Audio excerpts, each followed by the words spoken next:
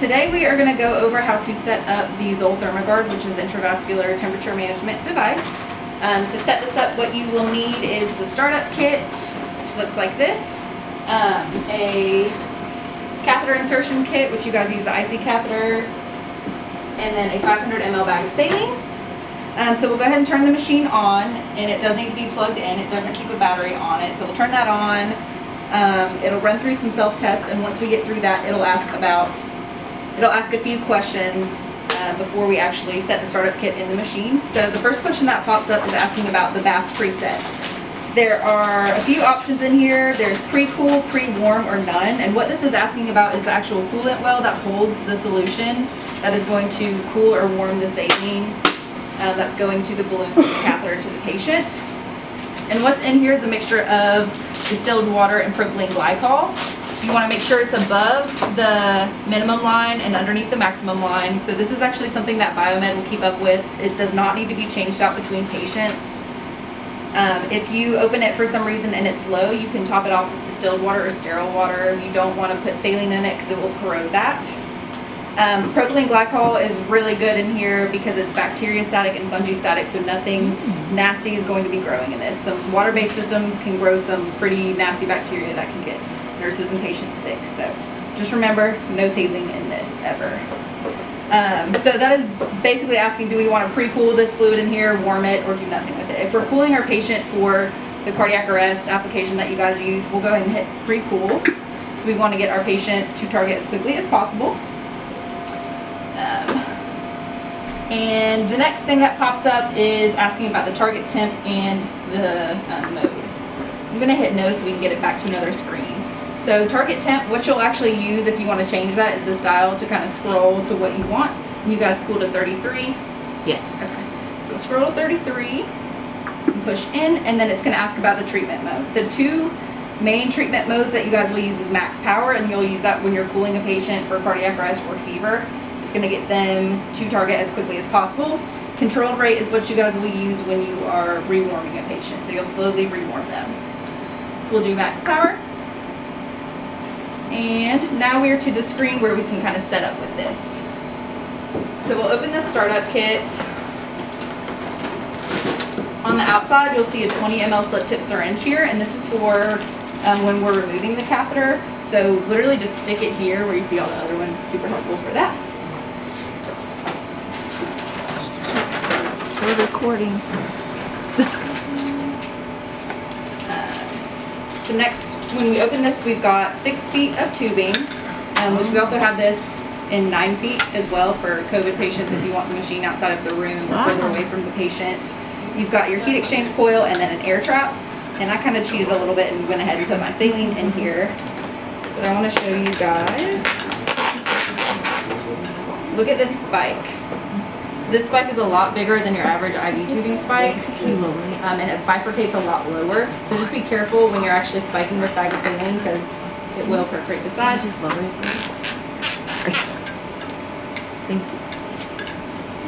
Just be careful, and then you also want to make sure that when you're spiking this, you're putting it all the way to the hub. Sound effects are great as well. So just make sure that literally goes all the way to the hub so you don't get any air in here. So once this is spiked, you can set it here on this little hook and kind of forget about it. The next step will be to open this cold well, and like I said, check to make sure the solution is above the minimum line, which it is. So we'll drop our coil in here, and then go ahead and stick the cap back on it. And it's important to put the cap back on it. You're not going to lose this solution from evaporation or anything. The only way you'll lose it is literally from taking the coil in and out with it dripping, or if you don't put the cap on it and somebody bumps into it and sloshes it everywhere. And it is super slippery, so just try to put that on as soon as I'm done to remember that. Next step is the air trap. This is literally going to trap air and make sure no air goes to the catheter that's in the patient. This is going to sit in this air trap chamber here. For the time being, I'm going to set it over to 9 o'clock because it just makes my next step of loading the tubing into this roller pump a lot easier. Here. This out of the way. So this little roller pump, this clear lid will open up. And then you actually have this roller pump in here, which can be moved, and you can move it by your hands or lift this little arm up and rotate it. Can you guys all see that? I don't know if I'm like standing in the way of y'all. See it okay? Can you tell this tubing here is a lot thicker than the rest of the tubing? So this is the tubing that's going to go in here. You've got this little flange, or this side with the disc right here, and then there's a little spot for it here. So I want to make sure you guys can see it and know how to put it in correctly, because it's really important that it sits in that.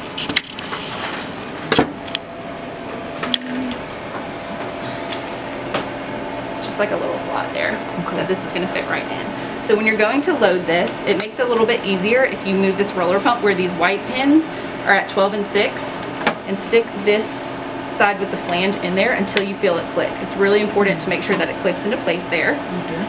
Next, you can either lift up this arm and rotate counterclockwise like that.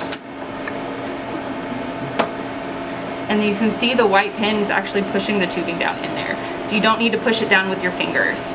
This will do it for you. If the arm is hard to use, you can literally manually rotate it like that as well. And then this side, you're just gonna pop into here. And this flat part doesn't need to sit in there like this one does. As you can see also on this little drawing, it'll show you that that little flange side sits in there, and this will sit out a little bit. You just need to push that down in there. So now to this screen, we can see we've got a few things that are gray and a few things that are red. Air trap is one of those that are red because we still need to prime this. Roller pump lid is red as well, and we'll close that. Should take care of that. And then to prime this, what we'll do is we will invert the air trap, and we've got our little prime switch here. So we'll hold this down. It'll be about a 5 to 10 second delay before this lights up and starts rotating. Then it'll actually start priming this with the saline. It'll take about 2 minutes to prime completely. You do have to hold it down the whole time you prime. Probably be the easiest 2 minutes of your day. Pull up a chair, pull up TikTok right here, take a little break. You're good to go.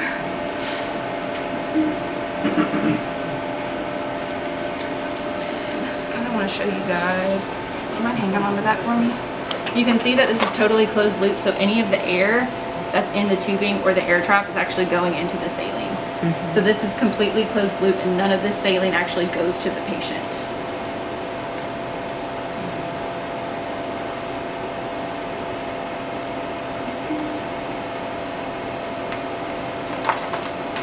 Thank you. So this needs to be completely full with saline. We don't want any air in it, otherwise it's going to alarm and not allow us to run this machine. So once this is completely full like it is, we can just kind of set it down for now and let it finish priming the rest of the tubing. And a really good visual cue of when the tubing is done priming is going to be this pinwheel. It should start spinning.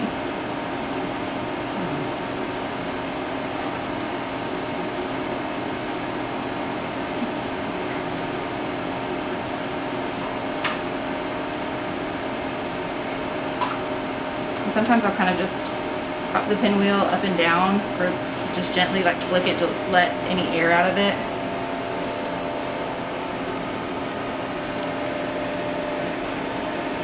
Just get a little air bubble in there.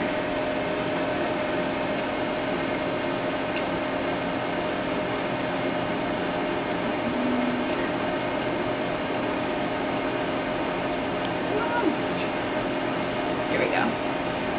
So then again, just lay eyes on your tubing and make sure everything looks good, which it does. If you have little bubbles, it's okay, just like with your IV tubing, but you don't want any like inch long or bigger bubbles like that. So we are good to go with this. And then you can see the prime switch was red when I was holding it down, and now it's not once I've let it go. And then air trap will go away in just a second once I put this air trap in its chamber. So this will go upright with the tubing up top.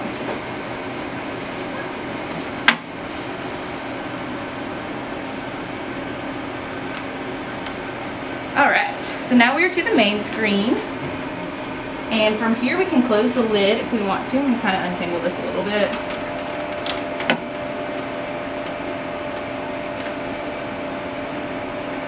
Which it is long, so it'll get tangled.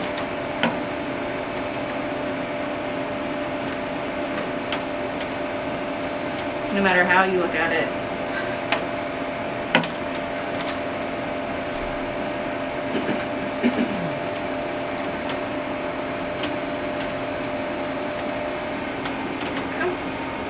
So when you go to close this, you've got these little divots for tubing just to make sure nothing gets clamped in there.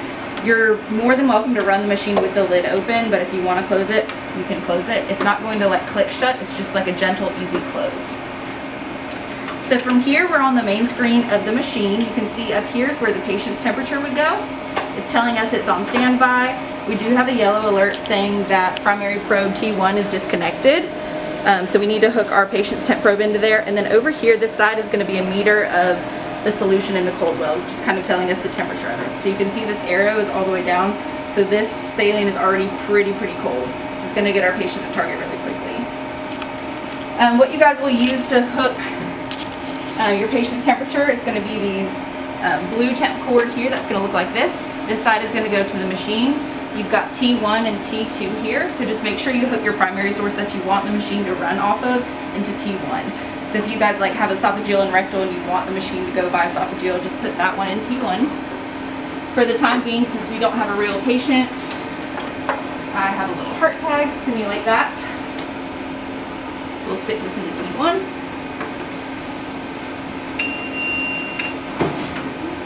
So now you can see that our patient's temp is 35.1.